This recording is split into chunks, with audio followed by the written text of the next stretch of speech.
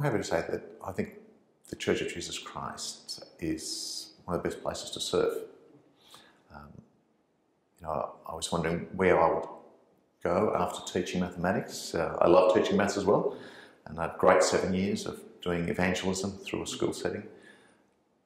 But to be in a church and to be able to influence and motivate other people to be passionate for Christ, I don't think there's a better place.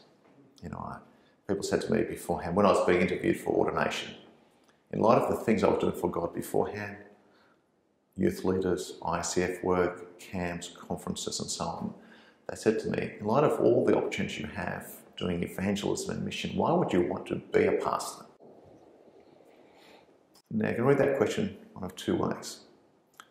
That says to me that some people think pastoral ministry is a little bit boring, not interesting, that you're having more opportunities for evangelism there. And I said to them, but wouldn't it be good if I could go into a church and preach and teach and model and inspire and encourage in such a way so that we have 700 people living like that for Jesus every day.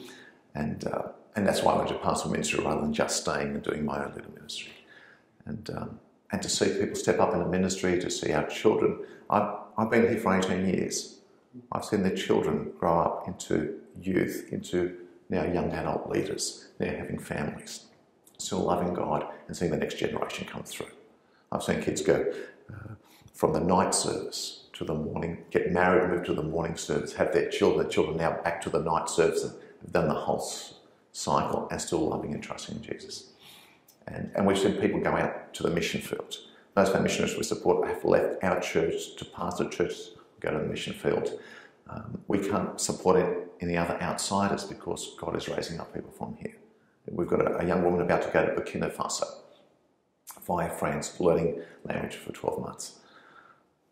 Oh, that does something for you, Greg. Just to see this young woman who is a social worker and she's been there seeing street kids who are being abused and wants to go and serve them and love them and share Christ with them. To see Milad in Lebanon, who left this church, now church planting. I was able to visit last year and to meet the new believers, to see the new church.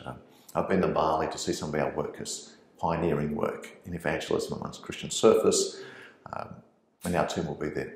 To visit those places and to see that people have gone from this place because they've been captured by the glory of God. They've been captured by the wonderful message of the Saviour. Christ died for us and rose again, that we live in light of eternity. See men and women inspired by that message and willing to make a difference. I mean, there's no place I'd rather be. And I say to pastors, have a big picture. Look beyond the local ministry. See what God is doing in the world. Help raise people up to go to the world. Help raise people up to go into the local schools and scripture, whatever it happens to be, or to reach the Chinese community or the Arabic community. We have a great privilege as a church. It doesn't have to be dull and depressing. Some churches are like that, and some people are burnt out, some people are hurting because of that. But I'm just saying it doesn't have to be like that. Network, get together with other people. I want to see revitalisation of churches. I mean, we're all a church, but really we revitalised this church. It wasn't down to 50 people that you had to restart, or 30 people. But 100 plus kids in our Sunday school network now, as opposed to 10. Every generation is now represented in the church. The big question for us is, God, how do we reach more? Who else do you want us to reach? How do we do it better? And I think the biggest challenge for us is to do evangelism in this age where people are just so happy, just seeking pleasure, seeking money. I think Mark Driscoll was right. He said Sydney is a good enough heaven for most people. Sydney is a good enough heaven for most people because of the beauty and the safety we normally have in this country. To get them to see that God is glorious, that Jesus is a great Saviour, and to embrace Him rather than simply saying, oh, I'm Catholic, I'm Orthodox, I'm Anglican. To come to truly know Christ, it's going to take a powerful work of the Spirit of God and a witness of God's people. So we're at it. Sometimes frustrated, sometimes think, Lord, please move faster. God, help me to be able to be more courageous.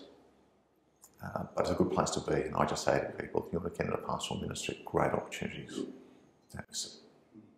Well, thank you for sharing your love for Jesus, for the church, and for your family here at the Global Church Project. Thanks, Ray. Thanks. The Global Church Project is located at www.theglobalchurchproject.com. On our website you'll find a wide range of interviews and resources for colleges, universities and churches. I look forward to your company next time. From me, goodbye.